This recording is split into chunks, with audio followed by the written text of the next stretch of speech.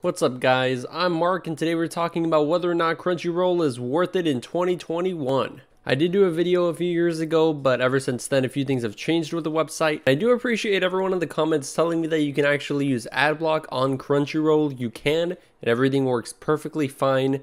But if you do want to pay for the service instead of pirating it, then these are some of the things that Crunchyroll actually does for you. If you pay for the $7.99 a month subscription or $96 a year, you get no ads, unlimited access to all the videos on Crunchyroll. So if there's a new episode of an anime releasing today, you can go and watch it that day.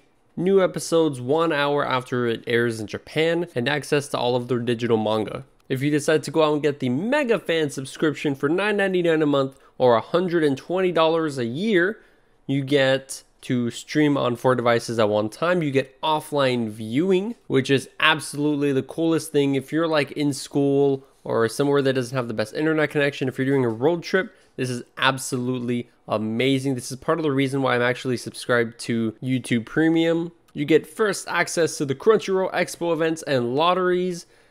The events this year are all digital, so keep that in mind. And you also get $15 off of a $100 purchase in the Crunchyroll store every 3 months. And if you're a goon and decide to get the ultimate fan subscription, $14.99 a month or $180 a year, you get to stream on 6 devices at one time. You get a $25 voucher instead of a $15. You get an annual swag bag, and you get access to the limited run Hime Nindoroid figure. Yes, I mispronounced it. Now, through the power of the internet, I did in fact find out the annual swag bag is just a bunch of mid stuff. From the picture, it had some lanyards, a pop socket, some eyeglasses, a power bank for your phone, and a t-shirt.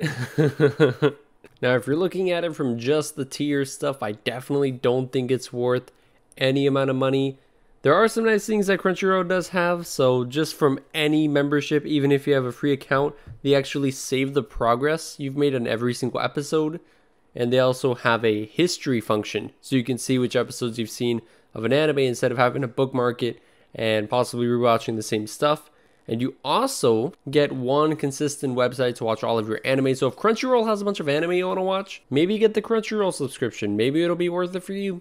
I do think though that if you want to support the industry, there's some definite other things that you can do as opposed to getting a Crunchyroll subscription. Because let's be honest, guys, you're probably going to go out and pirate the anime you're going to watch anyway. And I'm not going to lie, guys, I do it sometimes too. Yeah.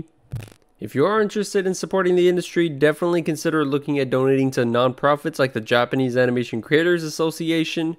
They help improve the living conditions of some of the animators and stuff that help work on the anime.